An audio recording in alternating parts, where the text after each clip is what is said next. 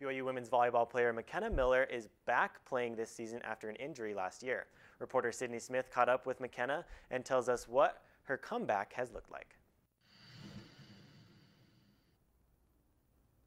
Last week, McKenna Miller was named the WCC Player of the Week for the third time this season.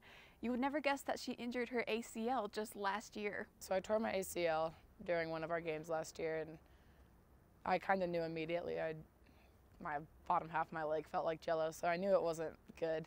People thought we would be like in the national championship match and had to accept that I wouldn't be physically a part of that, which was really hard. Although the injury took an emotional toll on her, she says she's grown stronger from it. I think it really helped me just grow as a person, appreciate things more, and now that I'm out of that, I'm able to kind of look back and be grateful for that trial just because it helped me have to relearn volleyball but reappreciate it and be more grateful for where I am.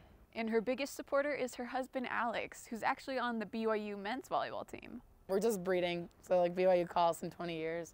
It gives me a ton of joy to just see her out there.